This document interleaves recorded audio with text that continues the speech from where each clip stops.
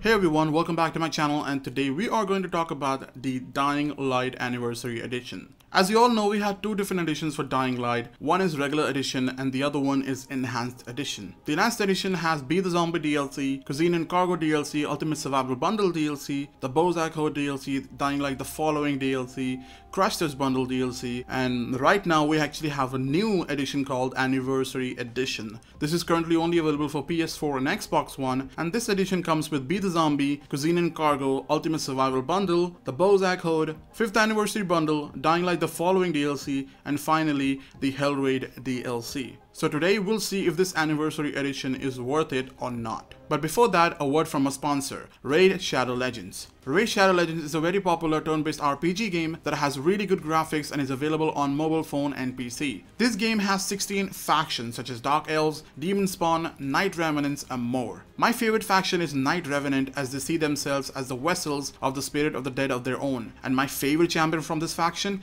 is Kytus. Like, look at this guy with a shield and a sword. Who would want to mess with someone like him? This guy is actually an epic champion that has 3 abilities. One Soul Reaper that attacks an enemy with a sword and causes heal reduction for 2 turns. The second ability actually spawns spikes from the ground and does a lot of damage for the next 2 turns. And its final ability is actually a special ability that is not revealed until the champion goes below 50% of his health. The third ability is overpowered as it hits the enemy 2 times and the amount of damage increases depending on the amount of health our champion has lost. So with no doubt, Kytus is my main champion to go. Talking about the game, the devs showed tremendous love to the game. In fact, this month, Raid got their biggest update ever. The main event is already going on. It's called the Doom Tower, and it's basically a giant tower with 120 floors, secret challenge rooms, and 12 badass bosses to take on. And to be honest with you, there has never been a better time to start playing Raid Shadow Legends. And to help you get started in the tower, the Raid team is actually giving away a super special champion named Bulwark. This champion is awesome in climb bosses, and it's gonna help you throughout your journey in Doom Tower. And the best thing,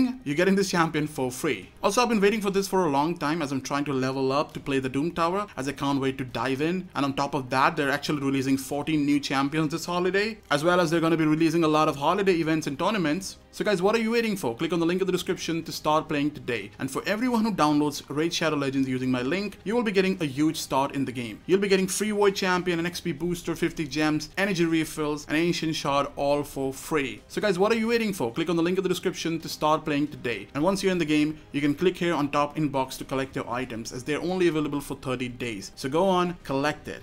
Now go ahead and start raiding. Now let's talk about Dying Light Anniversary Edition. This game gives you access to the base game, and with that you also get Dying Light the Following DLC, which is the continuation of the story of the base game. The Following DLC gives you a huge map with a buggy to drive around and explore the map. The story of the DLC is without a doubt awesome, and the story engages you more in combat, and the ending gives you more choices, which can actually result in 2 different endings. So no doubt you're going to have a lot of fun playing this DLC. Now the next DLC you get in this edition is Be the Zombie DLC. This DLC will let you play as a zombie, a night hunter that protects its nest from the humans and hunts them down. It's basically a PvP mode, so you can be a zombie and you can kill humans, or you can be a human and kill the nest along with the night hunter. It's a fun PvP mode that also rewards you for winning. You can win gold weapons, which is the highest tier in the game. Now the next DLC is Ultimate Survival Bundle. It gives you 4 weapons and 3 outfits. These weapons are like a starter pack for everyone who's starting Dying Light, so definitely cool weapons you gotta try when you actually buy this edition. You get a Buzzkiller, you get a Nightclub,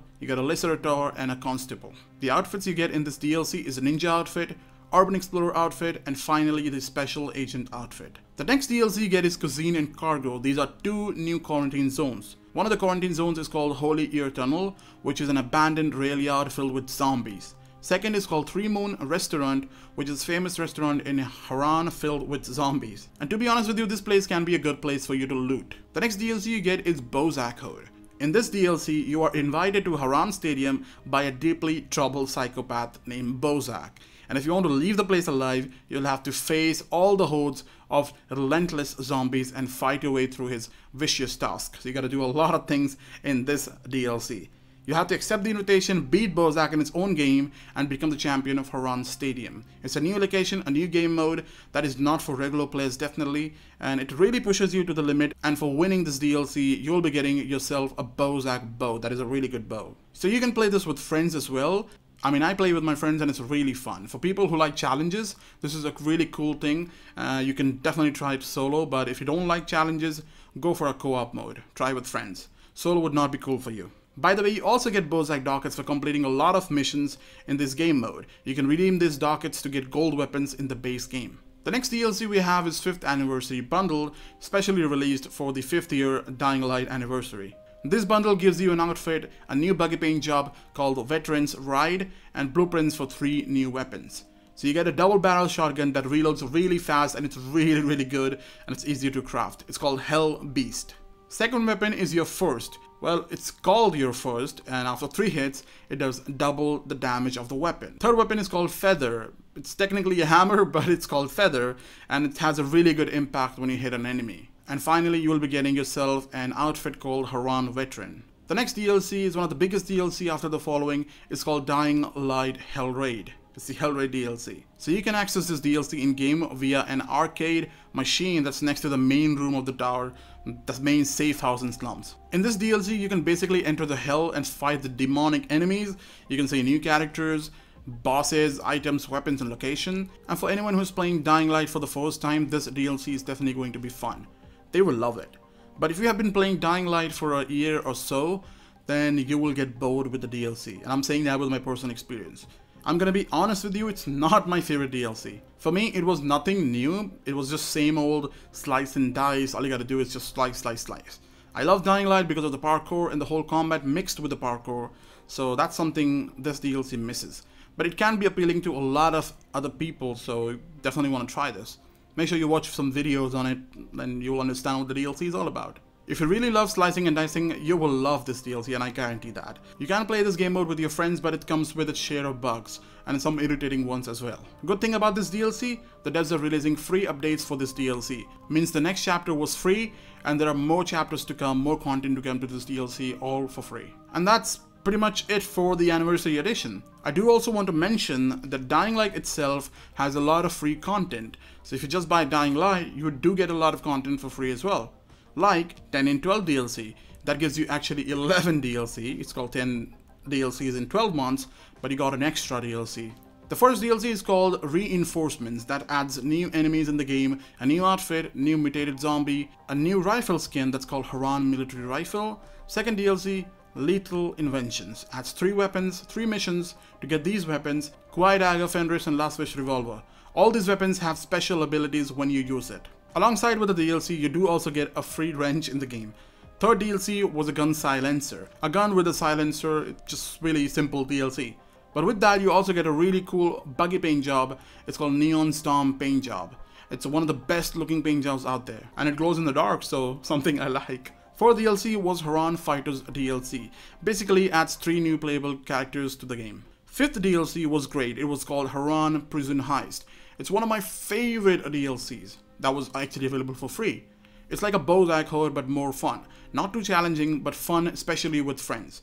It's a mix of everything, and it's my favorite game mode. At the end of the game mode, you'll be getting gold weapons free as a reward, and not one, but actually multiple ones, so it's pretty cool. Sixth DLC added a new Demolisher, a new enemy to the game, and with the DLC you also get a new outfit.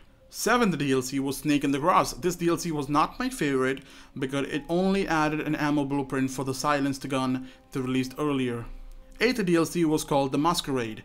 It adds 4 new outfits in the game, and honestly, without a doubt, these skins are actually cool. Ninth DLC was called Lost Invention. It adds a new weapon called Zagnel, and this weapon looks good and has special abilities just like the Lethal Inventions. This weapon does twice the damage after it charges, and it looks really great. 10th DLC was Masquerade in Core, another 4 outfits, cool outfits added to the game. And finally, the last DLC, the 11th DLC, is called Badlands Rider. That adds a new outfit, a new crossbow, a new shotgun, a new buggy paint job, and a machete skin. So basically you get all of these for free. The 10 in 12 DLC was completely free.